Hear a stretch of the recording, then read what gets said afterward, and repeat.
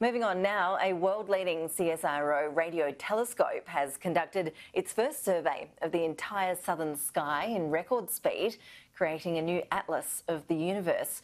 Joining us now is Dr. Douglas Bock. He's the Director of CSIRO Astronomy and Space Science.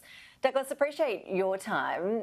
This is a huge breakthrough, isn't it? Did we actually know that, I think it's 3 million galaxies that you've mapped? Did we know they were definitely out there before this discovery? And what does it tell us more broadly about the scale of how many other galaxies could actually exist? So it's certainly really exciting. We've found 3 million galaxies. 2 million of them we knew before. We've done it with a brand new radio telescope operated by a CSIRO called ASCAP. But these 3 million galaxies, 1 million new ones, are just a small number of something like 1 trillion galaxies that we think exist out there in the universe. Now, Douglas, all these galaxies you're talking about, they're billions of light years away, aren't they? So essentially what you're looking at is a window into the past. Well, it's amazing to think about the light from some of these distant galaxies. Those galaxies are up to 10 or more billion light years away.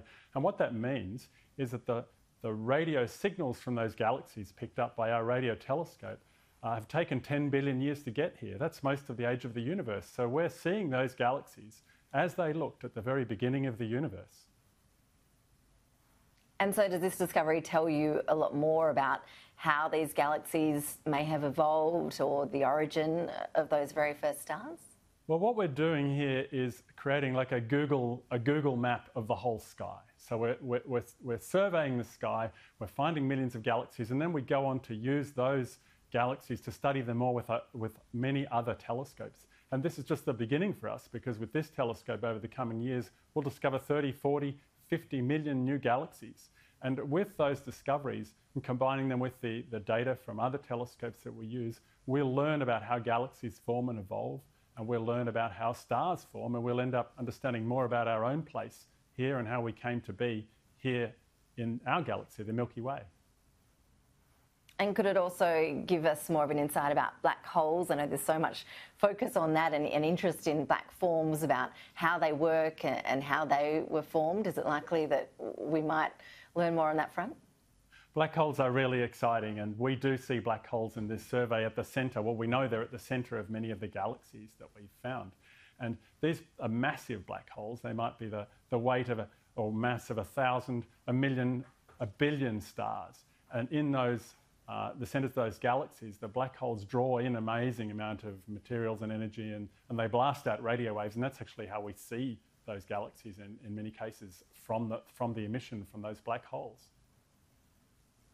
And those radio waves you're talking about, they're then turned into images. Is that how that works? So this is a radio telescope, so it's detecting the radio emission in your mobile telephone band or your FM band from these telescopes.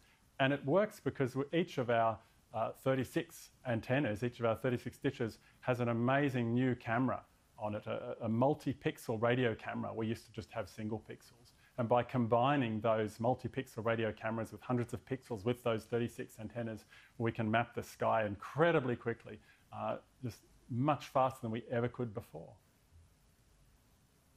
It does boggle the mind, Douglas. What's next? What's the next big project that you're working on for the Super Telescope? Well, this project is actually something we're using to test and tune this telescope so that we can launch a whole new series of surveys over the next 10 years. And one of those will be one that discovers many more galaxies. Another one will look at things we haven't found before. And that's what's so exciting about science, because when we build a telescope, when we do an experiment, we look for the things we think we know about, but quite often we discover so many other really amazing things that we weren't even looking for. And we're all really excited to see what comes next from this telescope.